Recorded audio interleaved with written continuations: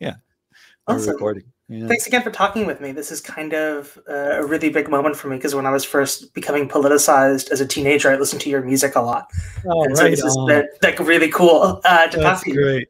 That's a great time of the life to be listening to music. Whatever you were listening to as a teenager, you remember for the rest of your life. So Very that, yeah, yeah. it's such a privilege to have been doing it long enough to actually like you know, have people growing up listening to my music. It's a function of getting old, you know. Totally. But just to kick it off, tell us a little bit about your new album. Why did you decide to record it now? What's the sort of like idea behind the album?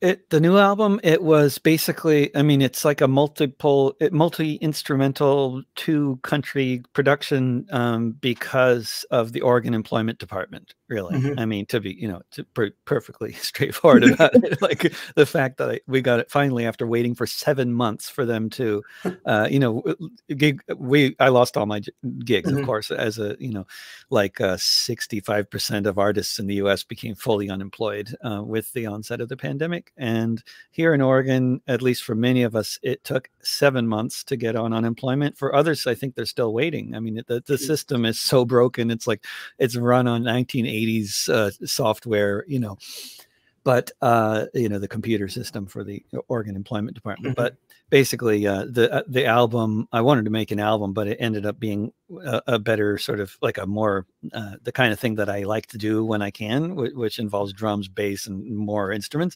because we could, you know, afford to do it because of the employment department to a large extent. But otherwise, it's basically, in terms of the content on it, it's basically pretty much, well, all the songs were written in the space of from late fall 2019 till late fall 2020, and so mostly they kind of tell the story of the pandemic, at least some parts of the story. Yeah, and one of the sort of like big, I would say, through lines of both this album and your last couple is the Black Lives Matter movement, and I know that that was a big deal in Portland where you are. And you have like the Ballad of Tear Gas Ted is a big favorite among us in the New York activist scene right now. And so I was wondering if you could talk a little bit about like how you feel your music interacts with the movement and sort of what's going on in Portland now. There's been a lot going on in Portland, and I mean, as everybody knows, and you know, and it's so interesting to try to, like, you know, people usually are asking about the history of why is there so much going on in Portland. And that is a very interesting and complicated, you know, thing that goes way back to the 19th century, I'd say, in many ways. But it's been, I mean, it's been amazing that there's been so much happening, and it really has been surprising to me because the city has been, I mean, at least in terms of local activism and in terms of a lot of songwriting, I guess you could say main focus has been around the housing crisis in this country and many other countries, and the whole right of housing as a fundamental right, and rent control, and, you know, the whole question of like, how can no social spending policies will ever do anything for us unless we have control over the cost of housing, you know. I mean, and control of other basic expenses in life. But, you know, as anybody who, you know, understands basic math goes, like, if, you know, if the cost of, you know, everything rises, then it doesn't matter if you're being paid $20 an hour or $50 an hour or whatever, you know, if the rent has to be a certain amount, otherwise it's not affordable. And, you know, but so let's see, now where was I going with that wonderful tangent? It's great interviewing people, because when they go off on a tangent, I can just ask another question, you know, and they don't have to seem stupid. But where was I going with that? We were talking about what's going on in Portland. Oh yeah.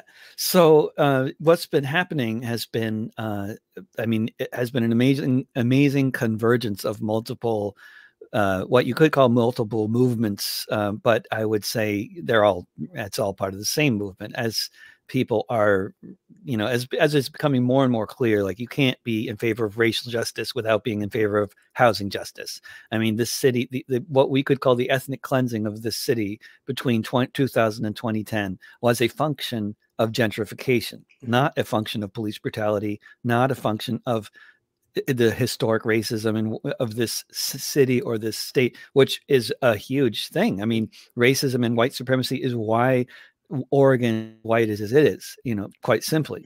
But there is a population of many different people of color in Portland and elsewhere in Oregon, and this population was growing until the city became so expensive, and now only parts of that population is growing, other parts are shrinking, and especially during the most the beginning of the process of gentrification. Apparently, the numbers are not declining as like they were between 2000 and 2010, but between those two censuses, this city lost half of its Black population. So it's like, clearly the racial justice, housing justice, these things are impossible to disentangle, as impossible as disentangling racial justice from police brutality. I mean, they are all completely intertwined.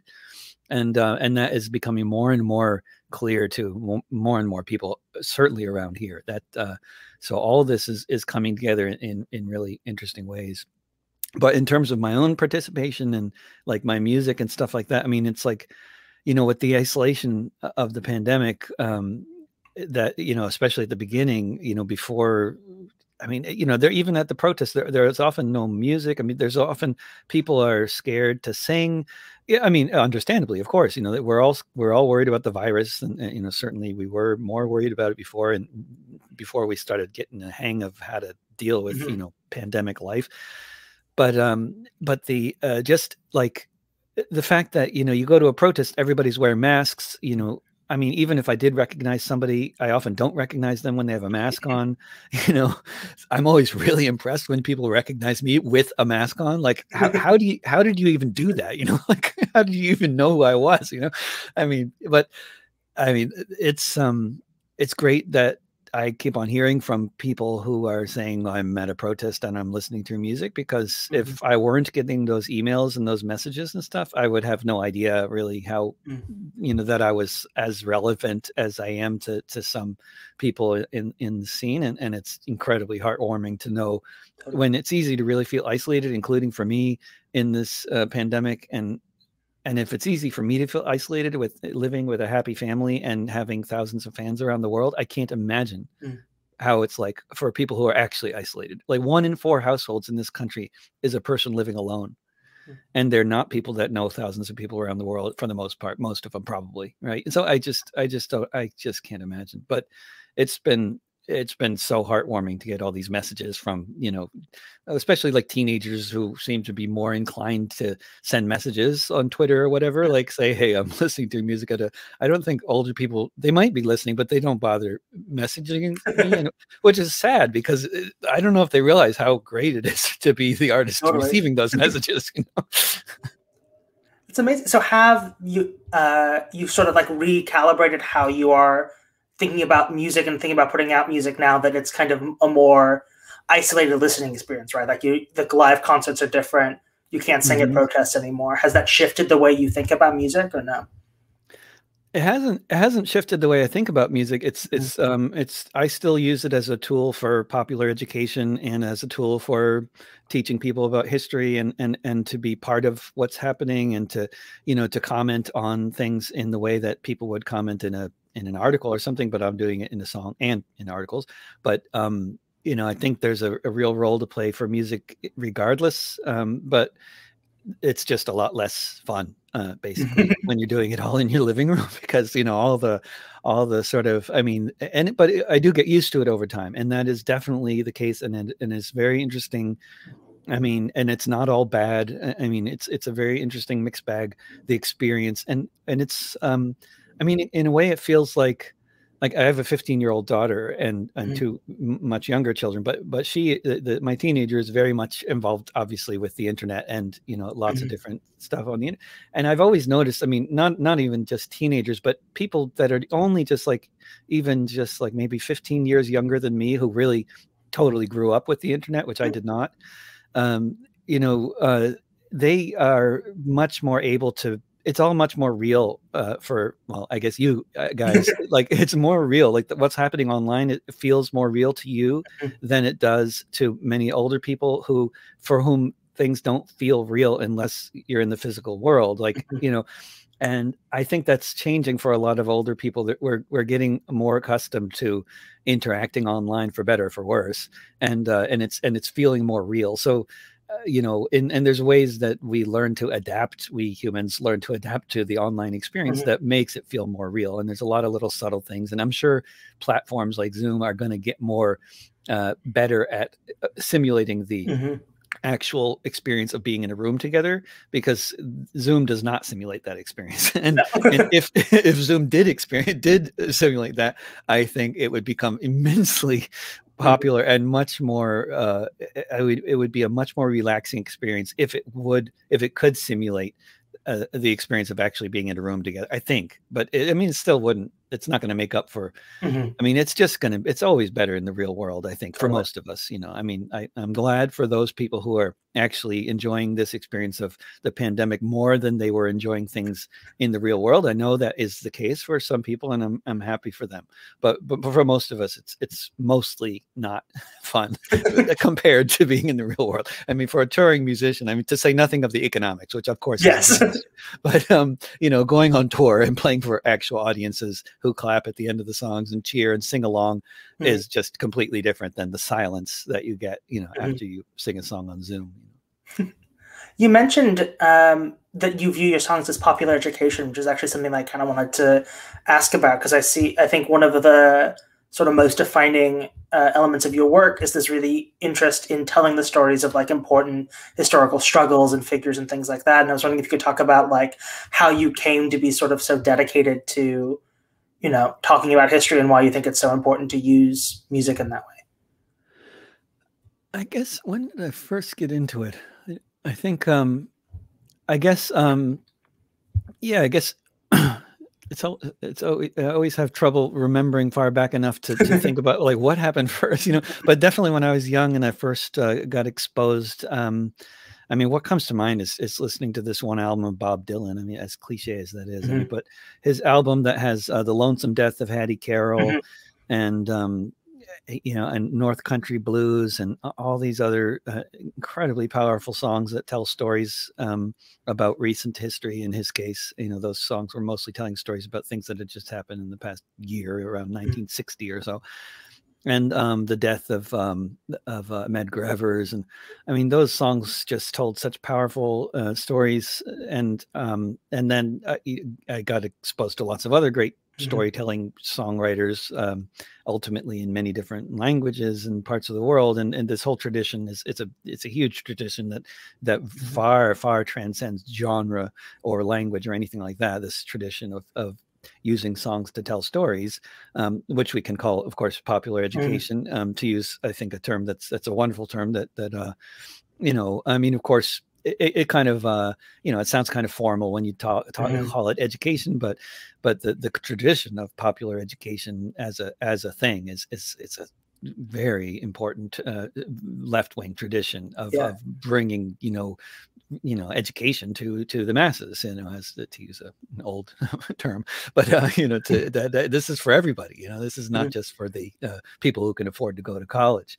And actually, some of the best ways to learn about history and current events is through the arts. And that's also something that's important for, I think, to get that information out there more broadly, that actually the ways that people are getting educated in many you know, that the academic forms of education actually are very limited. I mean, there's a lot of very important, extremely important things about academic research, and about actually writing books that really thoroughly get into a subject, whether it's about history or current events or science or any number of other things. That stuff is like, cannot be overstated in terms of how important all that is. But at the same time, when we're trying to communicate to the general public about anything, you know, academia really falls short, and so do a lot of other, you know, sort of vehicles for trying to communicate. And I think in many different circles, using music and poetry and theater and film as forms of really communicating stories and teaching about history and current events and concepts. I mean, it's really maybe film is more employed by those who can afford to do it, but songs are really overlooked in a lot of different societies, and that's been especially the case since the advent of the music industry, because for the past century or so, with this basically white supremacist industry dominating the cultural landscape of the United States, the United Kingdom, and many other countries, which is a explicitly racist industry. To say nothing of its other problems. I mean, the music industry has single-handedly, or not single-handed, but they have done more than anybody to destroy music as a tool, as a useful tool, because they have just taught us that, first of all, the only relevant thing to sing about is something that happens in your bedroom. And if it's not something that happens in your bedroom, it's not relevant to sing about, basically. That's one message. And the other message is that music is a bunch of, there are these different genres. The genres don't, I mean, recently that's changing, but for most of the history of the music industry, there were these genres, there are these boxes, you belong in this box, you belong in that box. If you're Black, you have no chance of getting anywhere, in these other genres. You have to stay in your genre, and, that kind of thing. And that's still the way the industry works, but it's changing a little bit, but it's also collapsing. So that's, I mean, that helps industries change for the better, for worse. Both in the case of the music industry, I'd say. Well, on that thing about the music industry, is you've written a lot of songs, and in fact, actually, the closing song of the most recent album are all about sort of trying to survive, and I guess that we can call it the Spotify age, right? Yeah. And so I was wondering if you could talk about, like, what's the material reality like of trying to be a independent, left-wing music artist in what was already, as you put it, a white supremacist music system, and that's now become even harder to make a living in. Yeah. I mean, so I mean, basically, in terms of the mainstream of the music industry and the sort of, basically white supremacist model of the music industry, I mean, that's nothing that I've particularly had anything to do with, because I've been outside of the music industry. I mean, I know something about it, and I think it's a fascinating subject in terms of, like, the music, the mainstream music industry, and these boxes and these genres and the racism and all that. I think it's fascinating and important to know about. But for me, in terms of my own experiences, I've existed outside of that realm because I've never been signed to a label. I've never been played on commercial radio. I mean, I've never been signed to any kind of label that involved more than a handful of people, usually like one, but, so,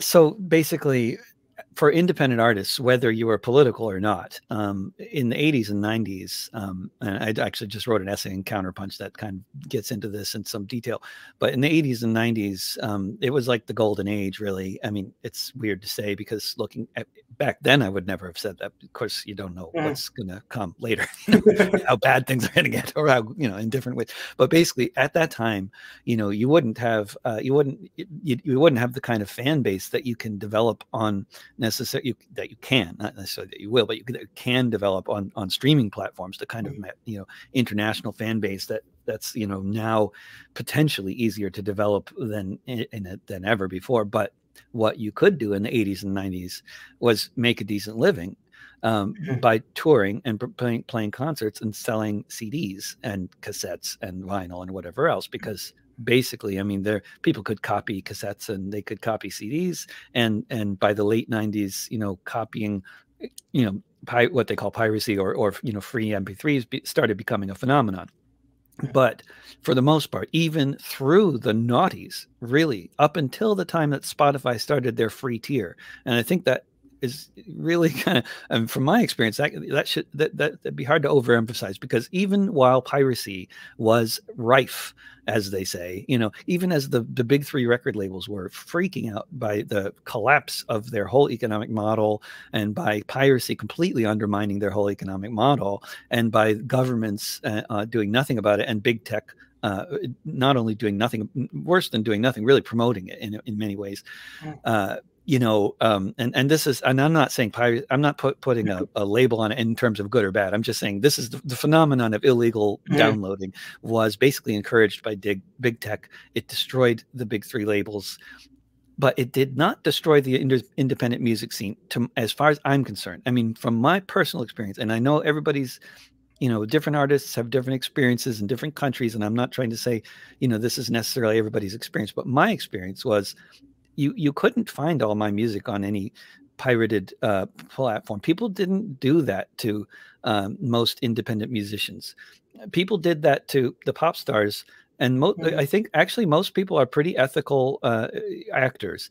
And despite whatever they say, and despite the fact that you can run into lots of trolls and fascists on Twitter and whatever else, most people are good people. And most people actually don't want to, impoverish an artist that they like. And they will download lots of free tracks of pop stars because they assume, often rightly, that the pop stars are doing fine. And they don't, and if it's a big deal for you to spend $15 at a store and buy a CD, and you can get their album for free with one click, obviously a lot of people are going to do that. But with independent artists, especially the lower on the rungs of fame, I don't think, it wasn't like you could easily find everybody's music for free download, and so people like me, I gave away my music on purpose, which people thought was crazy. A lot of people thought was crazy, but now I think in the modern era, everybody understands the value of data, and people understand now that 20 years ago, when I was giving away my songs, and I would get an email address when somebody would download a song.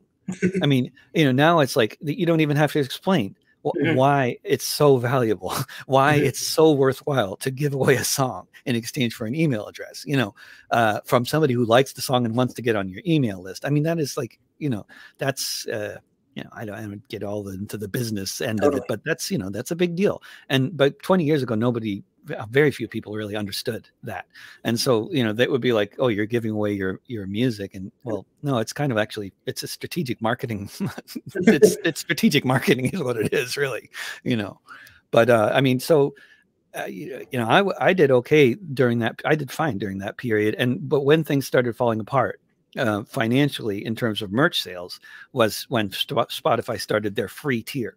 So when they started their free tier in 2013, suddenly, basically all the world's music was available for free if you didn't mind sitting through one advertisement every 30 minutes.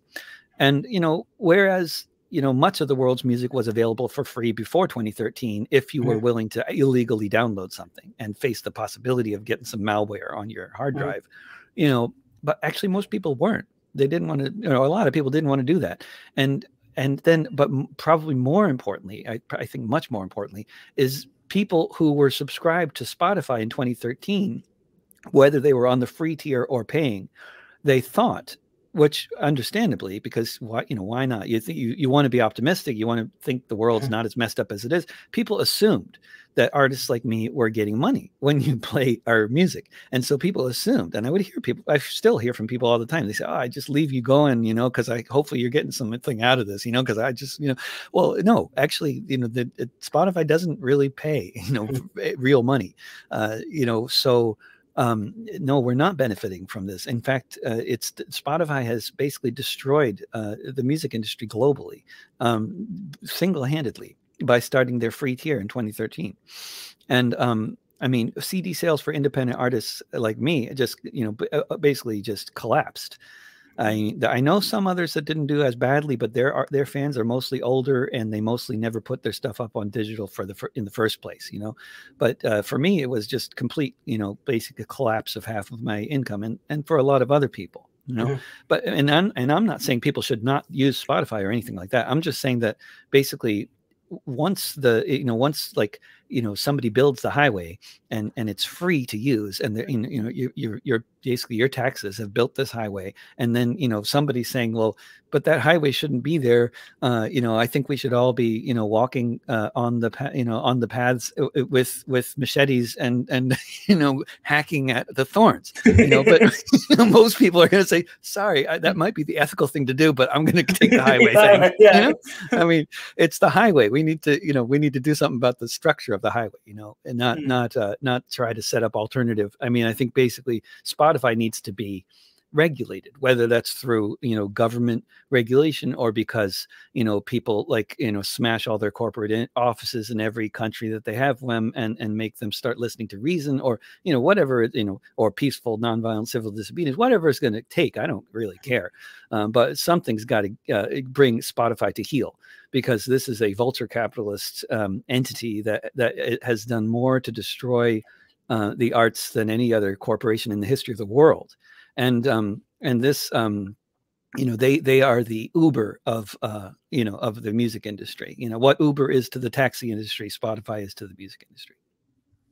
Thank you so much for sharing that. I think that's a really important thing to think about. That I think that oftentimes I'm also in the arts, and I think that a thing that when we talk about a lot of artists, we kind of all assume that they're like the pop star, right?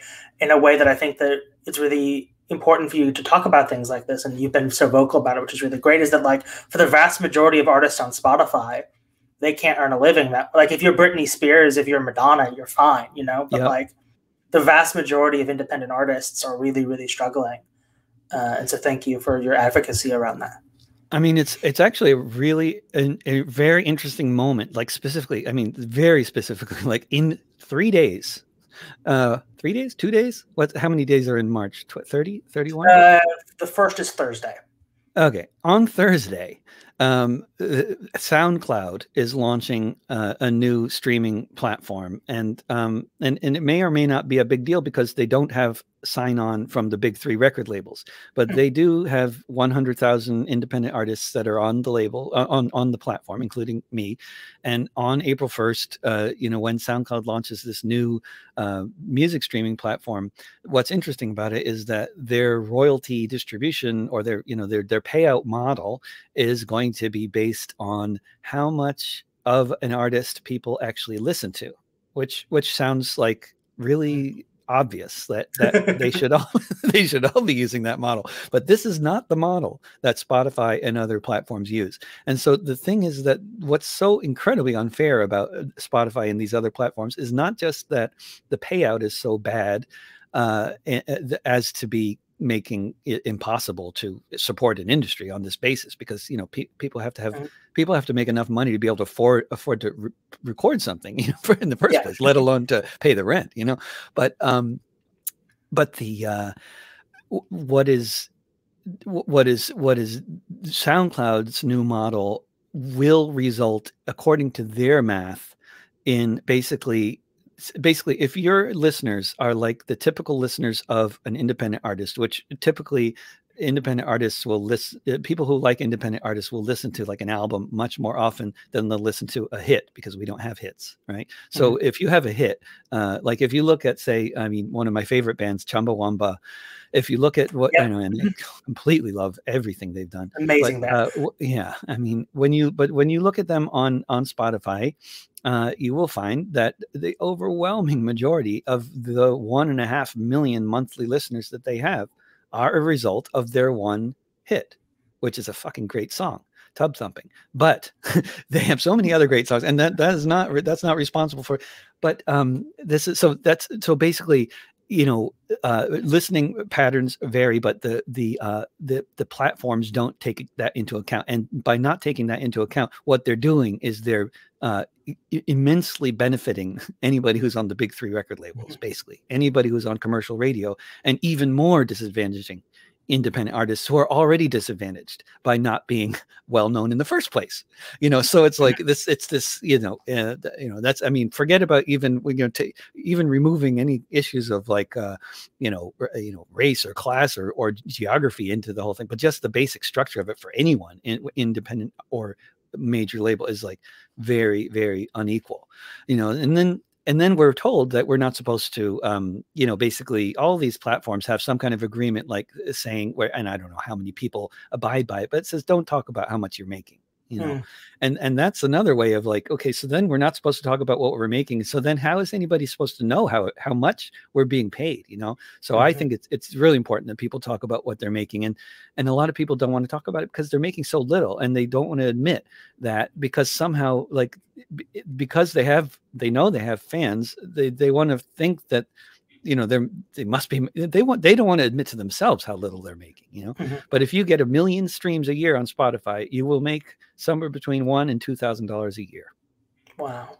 And that is a fact. And that is a fact because I get 1 million streams a year on Spotify. So I can tell you that unequivocally, that's how much you'll make from it. And I mean, more like 2,000. That's so messed up. The whole industry is so broke. But thanks for sharing that. And you mentioned, I kind of want to go off a thing you're talking about like the sort of role of political art a few minutes ago, which is that you've been making political art pretty consistently since the 90s. And I was just wondering, so that's obviously like a lot of changes have happened in our political landscape, right? Like you have anti-Bush songs, you have anti-Obama songs, you have anti-Trump songs. And now as we're sort of entering the Biden era, like what do you think the role of your work in political art kind of writ large is in the current moment with the pandemic and the economic crisis and the rise of the right in Biden and everything? Yeah, right. I mean, there's, I think, so many different important roles to play, and they're all pretty much the same basic role that the sort of political education can play in any kind of time. But of course the times change in so many ways, so it's always I mean, one of the things that I think is interesting about the present moment is of course, as a member of, basically as a somebody far to the left of Biden, let's just say, my inclination is to join in so many of my friends who are far to the left of Biden, who have all kinds of very important criticisms of his policies. And I do have all kinds of criticisms, and I make them all the time. But what strikes me about this current situation, which is a bit different from any other time in my life when there's been a Democrat in power, is that it just feels like his hold on power is so tenuous, and the possibility of a large scale far right movement in this country getting much bigger and much more powerful than it is now, or that it was under Trump, is very worrying. And the possibility that we are in a basically Weimar moment with Biden as the last democratically elected leader before something really bad happens. I mean, I don't know that that's the future. I'm not predicting that at all, but I'm just saying that that based on my understanding of history and current events, this is a very precarious moment in many different ways. And I think whatever positions we're taking, we need to think about how precarious this moment is, and that needs to be part of the calculation for however we're singing or talking or discussing or writing about the situation now. I don't think the solution, whatever the solution is, the solution in terms of discourse is not just basically taking more of a, sort of entrenching ourselves more in our corners and having more, increasing the level of angry rhetoric and violence and conflict between the increasingly factionalized elements of our society. I'm not suggesting that we can have some kind of a reconciliation or understanding with the far right, but I think we need to be communicating with people who don't agree with our positions, whoever we are. I'm just saying generally, broadly, we need to be actually communicating, and we need to understand that the survival of our species and of some semblance of a society is what we want more than paradise on earth. I mean, we need to prevent fascism in this country, and we need to prevent the destruction of life on earth, and we need to make sure people are housed and fed, and like those basic priorities, I think should be top in people's minds at this stage. It's a very precarious moment, and I'm not saying people shouldn't be sticking up for anything that's important, or that they shouldn't be horribly offended by the opinions of the right, but they're not going to go away if we ignore them. They're not going to disappear. They're going to grow. and we need to acknowledge that, and we need to figure out what we're going to do about it. But shooting them or ignoring them is not the solution. Sure. Yeah, awesome. Thank you. And sort of a final question. Just, I think you're a really great example, as we've talked about, of like somebody who's really persevered through a bunch of different eras, making really unapologetically left-wing art. And I was just wondering if there are any sort of up-and-coming political artists who are watching or reading this right now. What advice would you offer to them? What advice you have for young, left-wing folk singers right now? Yeah, I would, and I would, first of all, I would, any young musicians out there who are trying to survive in this era, or just making music, whether you're trying to make any kind of living off of it. I wrote a booklet called "How to Be a Troubadour," which I've never published, but which I will happily share with anybody who emails. I will send you back a PDF with this booklet. And it's basically my best effort at sort of summarizing what I do in terms of like how to write songs and how to make a living at this, which is basically an update of the booklet I wrote for PM Press in 2006, which is on the same subject, but which is basically at least half of it is completely irrelevant now, because it was written in a time when you made half of your income from selling CDs. So it's so weird looking at that booklet. It's like, oh my gosh, this was like written in the dinosaur age. Like, how many times do I say the word CD in this damn thing? God. So the new one was written 4 years ago now. So it's actually, it's actually quite dated in some ways, but it's way more current than that booklet was, because it was written after the collapse of the independent music industry and the rise of Spotify and the rise of crowdfunding. So basically, I mean, my advice, the most basic advice I would say is, I mean, I guess I'd have a lot of advice, but the first thing that comes to mind is it's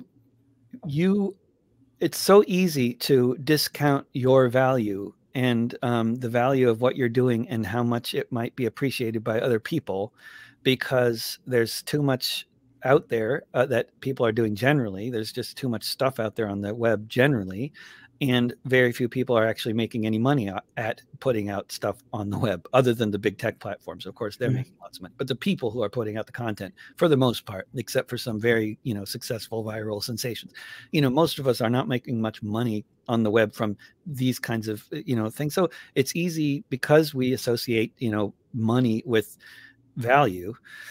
Naturally, in a capitalist society, we devalue the work we do when we're not making money at it. So the and by the same token, actually, if you're ever trying to organize a tour, the best gig organizers are the ones that know they have to pay you.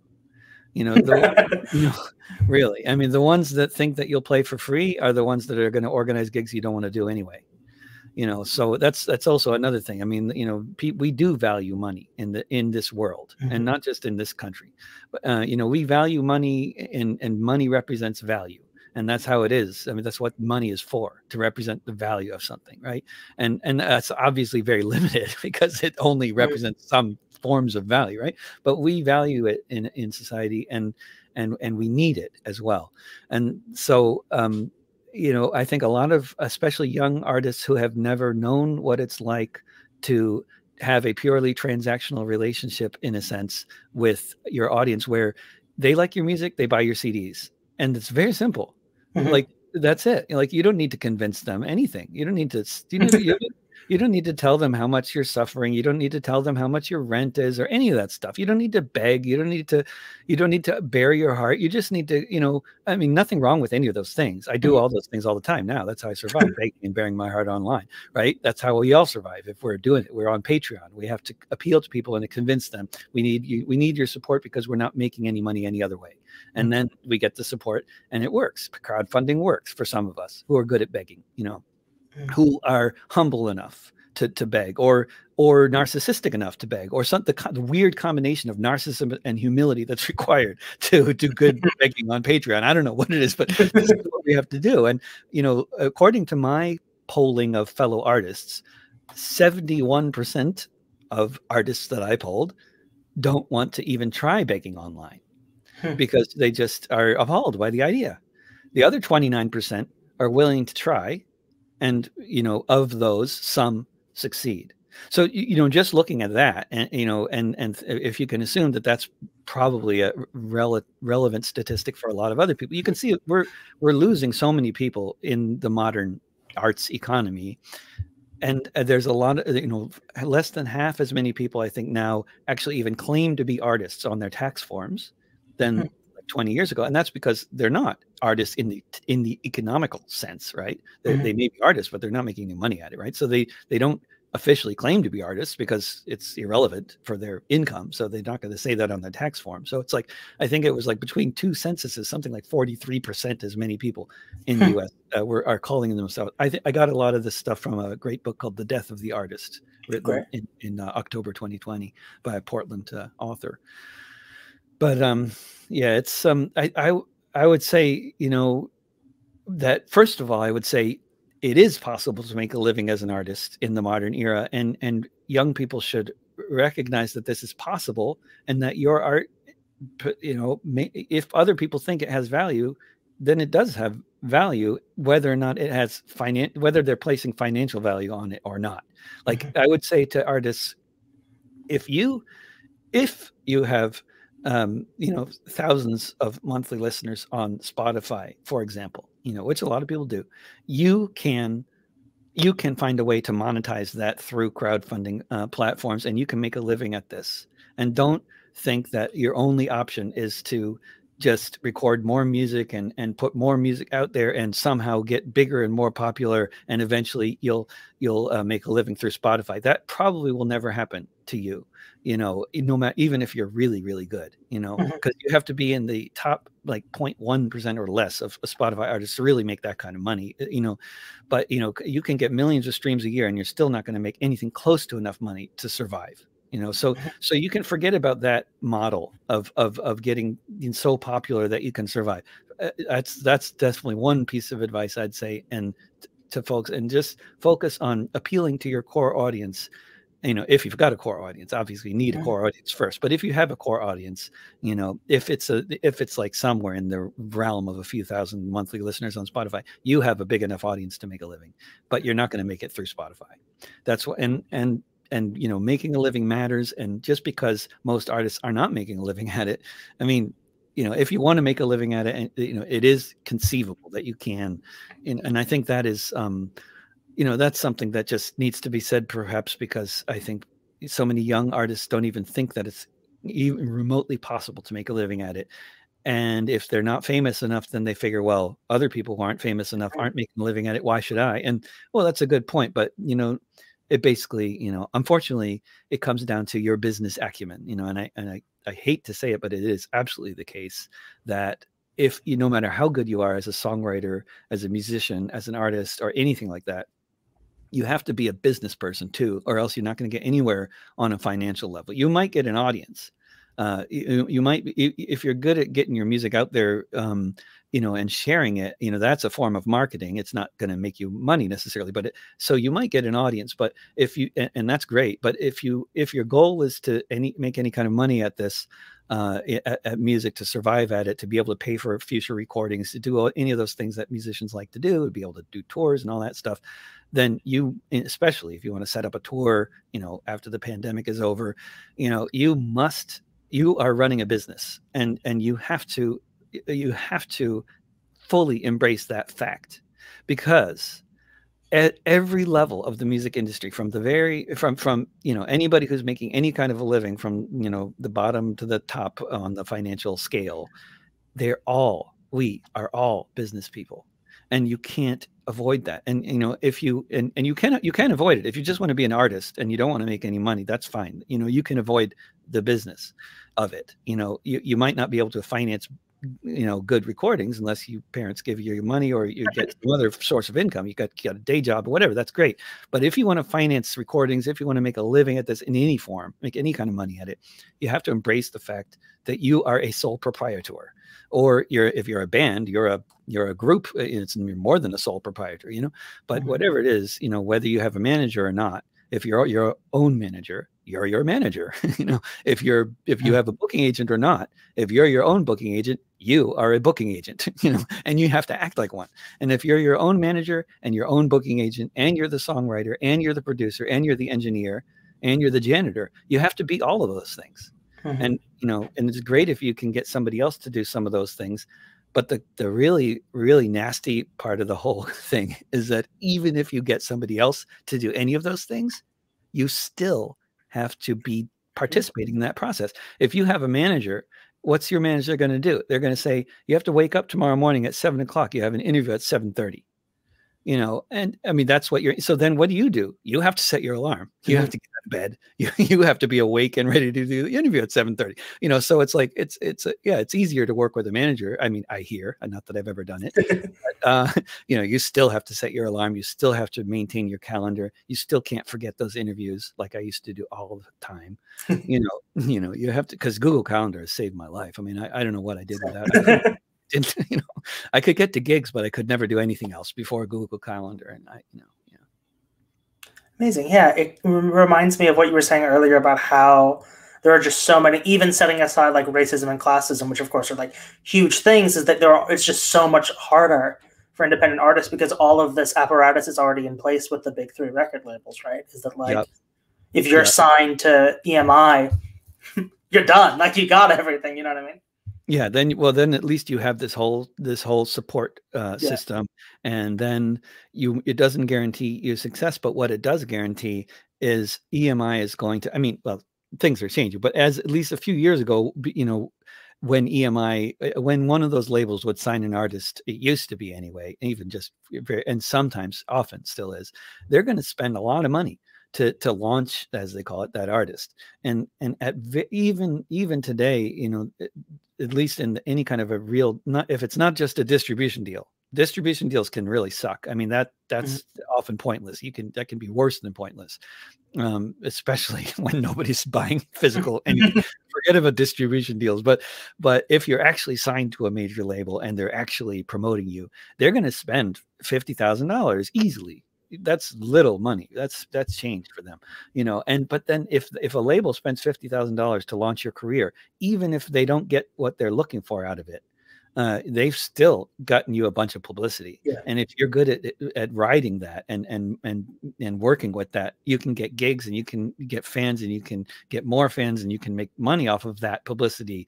But if you're not good at riding it, then it's just going to kind of, go by the wayside after a few years, and it's not going to be as easy to use what they've done. So, I mean, but yeah, it is, there's ways you can sort of leverage even, getting signed and then dropped from a label. I've known a lot of people who've made actually decades of good independent careers in the music scene because they were famous in 1982. There's a lot of punk musicians who were famous in 1982 for like a month. And but you can do a lot with 1 month of fame. If you are on the cover of a few magazines in 1982, at least people who were around back then, you can their kids, yeah. Amazing. Well, thank you so much for talking with me. This was really great. Yeah, thank you, Ezra. It's been a pleasure. Thanks. I'll just